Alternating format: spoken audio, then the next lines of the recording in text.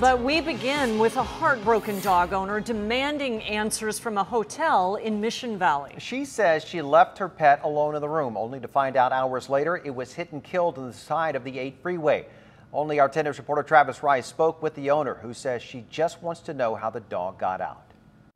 The dog owner says the motel told her her German Shepherd likely opened up the door on its own, and after scampering around the motel for quite some time, it wandered out into the last place a dog should be. These memories are all what Mary Prevost has left of Valkyrie. She was a good dog. Along with the question of how it even happened. I opened my door and my dog wasn't there. Saturday evening was a nightmare for this dog owner. I ran down to the front desk and I said, my dog's not there.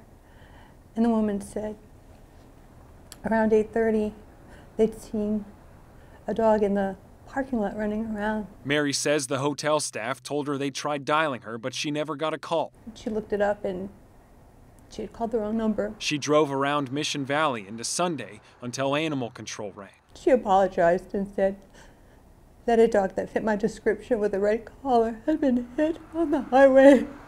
And she was on the side of the road.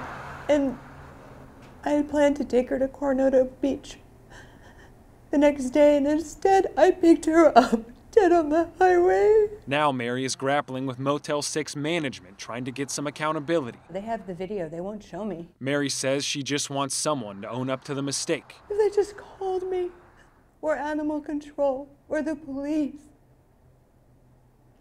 I could have gotten her, she was alive. Because blaming the dog doesn't seem fair. The problem is even if she got the door open, they just let her go. In Mission Valley, Travis Rice, 10 News. We tried to help Mary get some answers. Motel 6, though, has declined multiple requests from 10 News for comment.